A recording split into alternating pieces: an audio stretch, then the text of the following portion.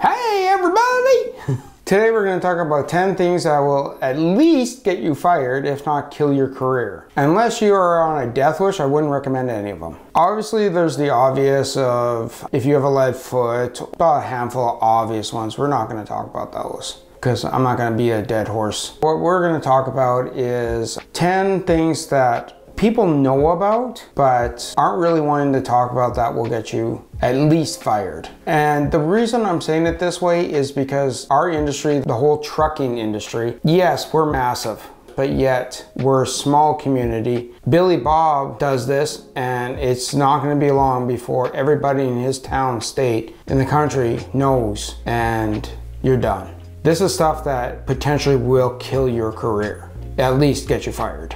Substance abuse. Now that could be anything from alcohol, weed, crack, anything. A lot of companies, both sides of the border, have zero tolerance to it. You have a beer in your truck after you're done for the day, and that's a no-go. That will get you fired right there. Some companies say, well, if you're off the clock and you want to crack a beer at supper or in your truck, as long as you're not driving, we don't care. We're not talking about that.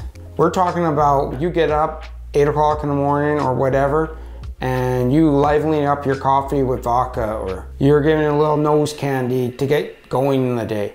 That's the kind of stuff we're talking about.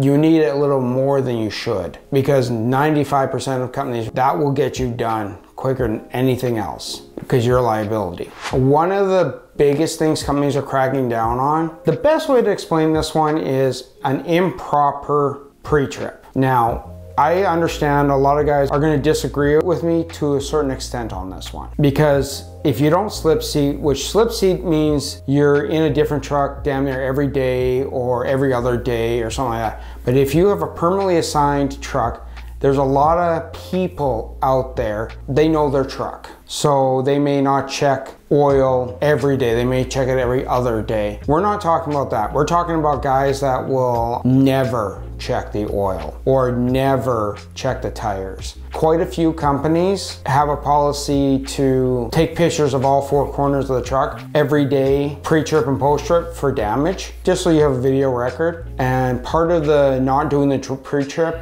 would be just taking the pictures and say, oh yeah, it's good, even though you maybe have no oil in your engine. No one's perfect. Yeah, we get it.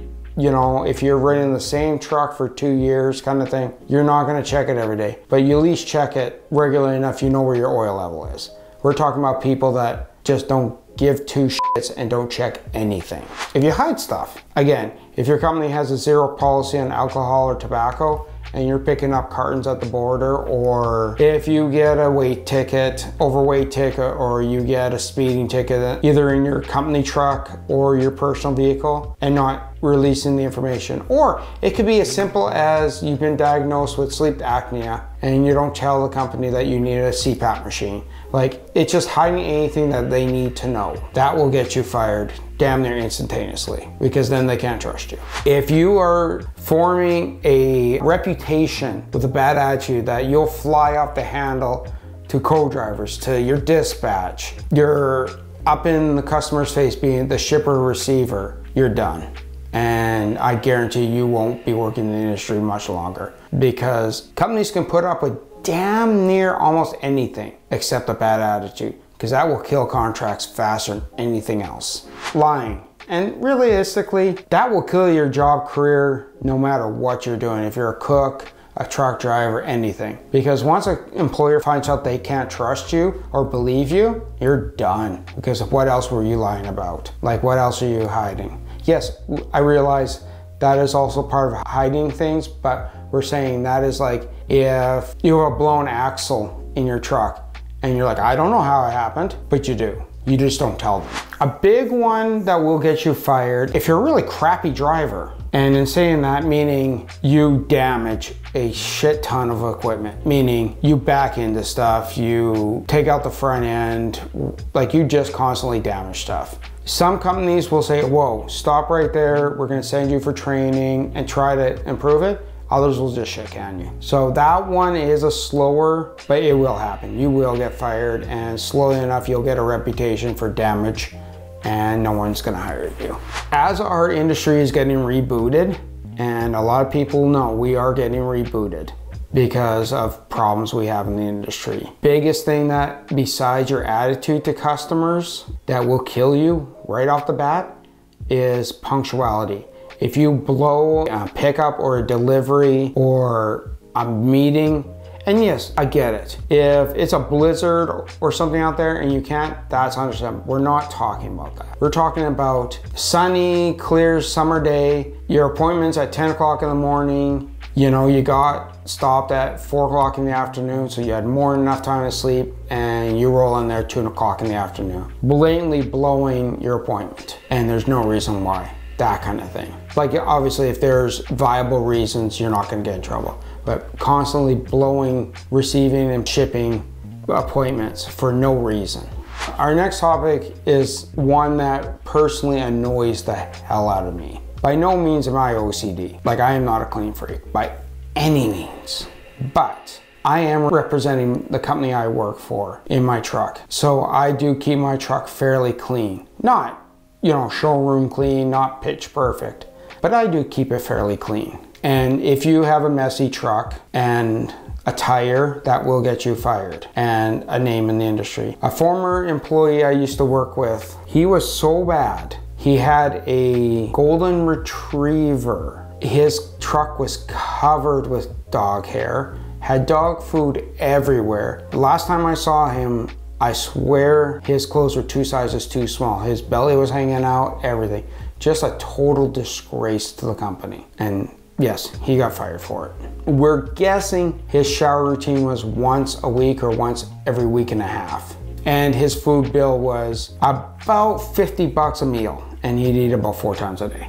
4-foot-long subs, chips, chocolate, pop for snacks, full lunch, chips, chocolate, snacks for full supper, and then snacks again. The next topic is communication, and this one most people understand flat out, but we're gonna touch on it because it's not an instantaneous fire, but it will get you fired and out of the industry. Because if a dispatcher can't get a hold of you for a load, canceled load, pending weather, and I've had this happen, dispatcher actually called me, but she actually got a hold of me, that the customer had changed the delivery location. If they can't get a hold of you, you're absolutely no good to them because you are their lifeline for that load. Final topic is a very controversial topic. If you live in the land of the maple leaf or Canada, we are 100% distracted driving law, meaning you cannot have a cell phone or anything in your hand. You are allowed to have it in a carrier or Bluetooth. And if you get caught, it's not a cute fine. Don't ask me what it is because I don't know.